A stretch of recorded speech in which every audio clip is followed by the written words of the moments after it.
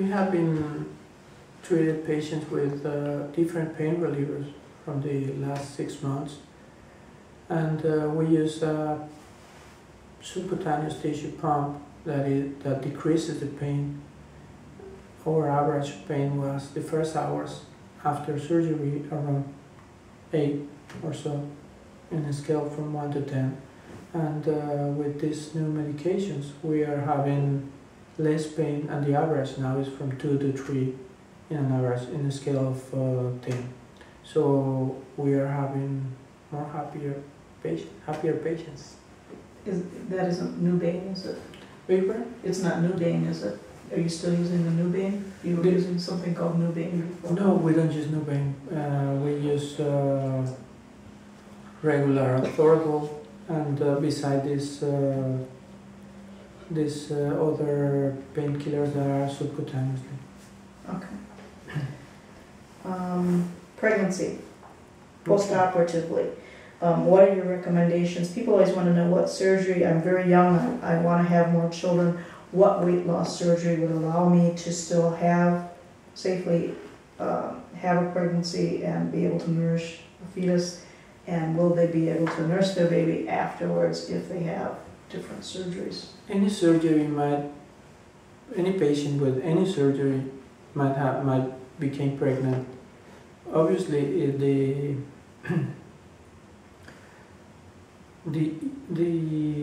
more complex the surgery, the more complex the pregnancy. But anyway, in my experience, patients do very well with any procedures.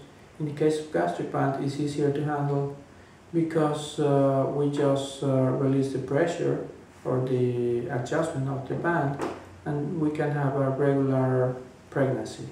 In the case of the other surgeries like gastric bypass or sleeve gastrectomy, we must have the patient to have lab exams before they became pregnant, when they are willing to become pregnant, to see that everything's okay, that you don't have anemia or any other complication of vitamins and minerals, and discuss the case with your gynecologist before have your pregnancy after surgery. It's important as well that you wait at least 1 to 1.5 years after the surgery to become pregnant. That decreases the risk of the pregnancy. But you said what surgery is recommended? As I said, any surgery will do fine with after the surgery. Any surgery will do fine with pregnancy, but a lot of surgeons prefer to have a gastric band in younger patients. But nowadays, which is more common, the sleeve is more common, patients with pregnancies or deliveries after the sleeve with no trouble at all. Okay. People ask a lot, when can I resume normal eating after surgery? And I guess that kind of leads into what is normal eating? When can they go back? What is your post-op diet? When can they go back on solid foods, and how do you want that progression to go? Okay. When to resume regular diet is an interesting question because after the surgery, my point of view is that we have several steps. The first step for me is like taking care of your surgery. We go back slowly back to your regular, with remarks, diet by giving you liquid diet, puri diet, soft food, and so on. After that, you already have the first step. The second step is when you have an adaptation to your regular foods. What is regular food and what is regular meals? It will depend. Every single patient is different, and you must work in trial and error basis and find out which is the best food for you in your particular case, in your particular surgery, because the same surgery is different for every single patient.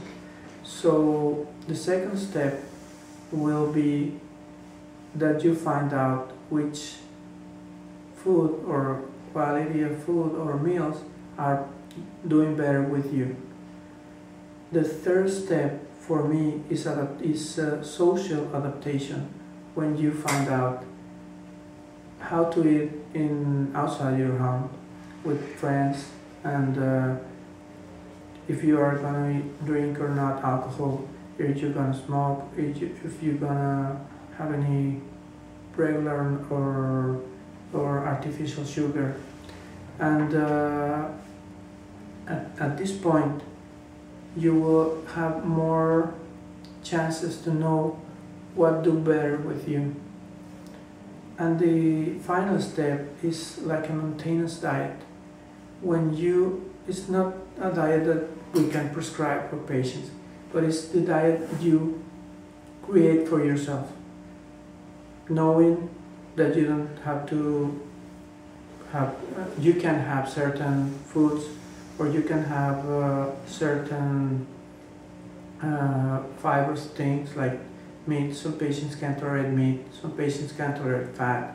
And with all the knowledge you have so far, 6 or 7 months after surgery, you might start getting used to a new regular diet that you will do, obviously thinking on what is the best thing to eat for you that helps you achieve your goal. If your goal is to lose weight, and not only lose weight, but keep this weight off. So every single patient will create their own regular food, which will be different than the regular food they used to have. Can you talk about medications post-operatively? What medications should bariatric patients avoid? And how, should they call you and ask before because sometimes their doctors will prescribe them certain medications. What are the restrictions post-operative with medications? Talking about medication after surgery, it will depend on the restriction of the surgery. The more the restriction, the less medication we are allowed to pass through that stomach. So we don't want patients to have too much painkillers, too much non-steroidal anti-inflammatory drugs. And there will be certain medication that is mandatory for patients. So what we must look on this medication is that they are not too big, the pills, and if they are big capsules, you must release the capsule if you can do it. You must ask your doctor or pharmacist if that is allowed, because certain medication are extended release and they are not able to, or there's not good idea to crush or open the capsule, because you will have too much medication in very short period of time. So it's important to ask your doctor if you can go back to your regular medication, and what medication might be avoided. Must be avoided. Drains. Some surgeons are not using drains, and there are people that actually go on certain chat boards and say, oh, I'm going to use this surgeon because he doesn't use a drain. Why are drains important? Okay.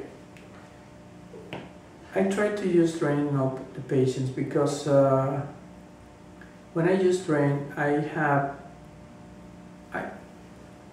drain all the blood remains in the abdominal cavity. That decreases the pain, that decreases the adhesions, and that will help me as well to find out if patients have or not any complications.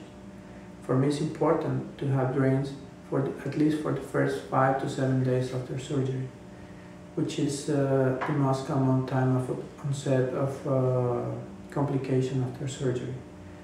Most of the time when the complication happens, we can be aware of that because of the drainage. Most of the time, so for me it's important, and especially with the new drains that doesn't hurt when you remove them, and you don't need to stitch or do anything special to the wound the drainage leaves.